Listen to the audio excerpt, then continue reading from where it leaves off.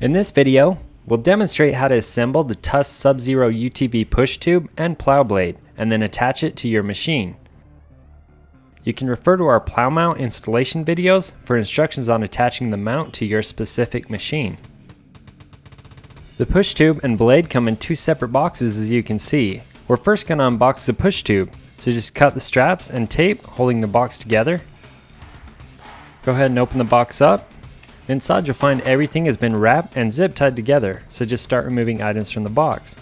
First we'll remove the hardware. Go ahead and set that aside. And next we'll need to cut the zip ties in order to remove the blade angle bracket. Go ahead and remove that from the bubble wrap. Set that aside as well. Then we'll remove the push pivot from the box. Pull that from the bubble wrap. We'll set that aside. Now you can pull the push tube from the box, and you'll find that the springs and eye bolts are zip tied to that, so cut those and remove the springs. Now you'll want to cut the hardware bag open. You'll find all the hardware has been assembled and packaged together. This helps keep the confusion away about which piece goes where. So just lay it out and make sure you have all the pieces. Now we're ready to begin assembling the push tube. We'll just need a few standard tools to do this. You'll find a list of these on your provided instructions with the plow system. So with the push tube sitting on a flat surface, position the push pivot onto the push tube, making sure to line up the two holes in each piece. Next we're going to sit the blade angle bracket as shown on top of the push pivot and push tube. Make sure the pin slides into the holes in the push pivot and push tube. Next find the M16 by 40mm bolt with the spacer on it. Disassemble it, and we need to position the spacer between the blade angle bracket and the push tube as shown. Slide the M16 by 40mm bolt down through all three pieces, then slide the washer and thread the nut onto the back side. We're going to leave this loose for now. Next find the other M16 by 40mm bolt. This one won't have a spacer on it, and this bolt is going to come up from the bottom through the front of the push tube, and then through the push pivot plate, through the flat washer, and into the nylock nut. Now that we've got both bolts in place, we can tighten them down. The front bolt needs to be tightened down all the way and then backed off a half a turn. Doing this will allow the blade to pivot properly. On the rear bolt, we can just tighten it down all the way and leave it there. Next, we're going to open up the blade box. Cut the straps and tape and then open it up. Go ahead and remove the blade, and underneath the blade don't forget to grab the small box. This small box contains both the plow blade skids. Next, just align the plow blade with the push tube, and we're going to install the 4-way tilt stops. These will sit in the upper holes of the push pivot, so just remove the nut and flat washer and slide the bolt through the hole with the tilt stop on the bolt. Then just slide the flat washer and thread the nut on the back side. Now we can just go ahead and tighten this down. You want to leave this just loose enough to where you can still turn the tilt stop. And then just repeat these steps for the other side. Go ahead and install the 4-way tilt stop, then tighten it down just enough. Make sure they're both sitting in the same position, and we'll be adjusting these a little later.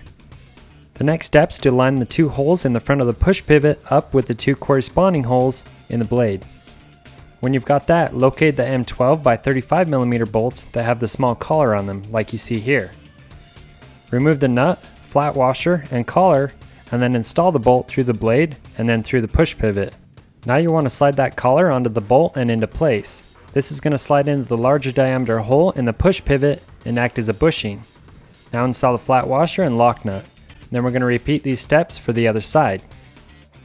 Slide the bolt through and then slide that collar into place. Now install the flat washer and thread the lock nut onto the back side. We're going to tighten both these bolts down all the way. Go ahead and sit the blade up and we can install the eye bolts and springs. Slide an eye bolt through each bracket on the plow, and then slide on a washer and thread a nut onto each of those. Next, install the springs, and it's important to install them with the open end facing down. And you want to tighten the lock nut down just enough so the spring doesn't come unhooked, but at this point we still want the springs loose, as we'll be adjusting them later in the video. Repeat these steps for the other spring and eye bolt. The next step is to install both gravel skids, so pull the lock pin, Then remove everything except for one washer. Slide it through the bracket on the plow and then install another washer, and then the rubber spacer. And after that, install the rest of the washers and secure them in place with the lock pin. Repeat these steps for the other skid, and we'll show you how to adjust these a little later in the video. So now that the blade and push tube has been assembled, we're ready to attach it to the machine. So pull the machine up to where the plow mount is sitting over the rear end of the push tube, then grab the provided lock pins and lift the rear end of the push tube up into the ears of the plow mount. Slide the straight pin through the mount and push tube, and then secure it by installing the hairpin through the small hole in the end of the straight pin. Repeat these steps for the other side, and now your plow is attached to the machine. Now we need to connect the winch to the winch pin on the snow plow. You'll see that there are 3 different locations in which the winch pin can be located, and you want to pick the location that's the most vertical from the winch. So in this case, we'll pick the rearmost hole. So go ahead and give the winch hook some slack to work with, and then we'll move the winch pin to the desired hole if needed. When you have that in place, connect the winch hook to the pin, then you'll want to go ahead and test it out. Lift the blade up and down a couple times to make sure everything's functioning properly. Now we can make our final adjustments to the 4-way tilt stops. By rotating the 4-way tilt stop, it'll change the angle of the blade depending on which side is resting against the blade. Let's go ahead and rotate each tilt stop into the desired position and then tighten both of them down. After that, we can move to the springs. Now that our stops are in position, we can tighten the eye bolts until we have a little tension on each spring. It's important to make sure both springs have the same amount of tension on them. Now we'll move back to our skids once again. If you're going to be plowing on gravel or dirt, you're going to want the skids touching the ground before the blade does. So to make that adjustment, simply lift the blade up off the ground, and we've placed a block of wood underneath so we can remove the skid. Now we'll reinstall the rubber spacer and all but one washer back onto the skid before reinstalling it onto the blade. Now install that last washer on top, followed by the lock pin, and then we'll just repeat that for the other side. And now you can see that those skids keep the bottom of the blade up off the ground. If you're plowing concrete or blacktop, you want the skids raised so that the blade is touching the ground. And then with the plow slightly raised, we'll show you how to change the angle of the blade. Simply pull up on the L bracket and rotate the blade to the desired position, and now you're ready to plow.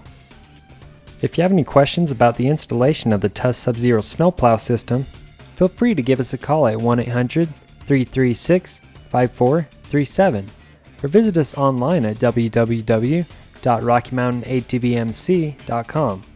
Rocky Mountain ATVMC is the leader for parts, accessories, and apparel for your motorcycle, ATV, and side-by-side. Thanks for watching.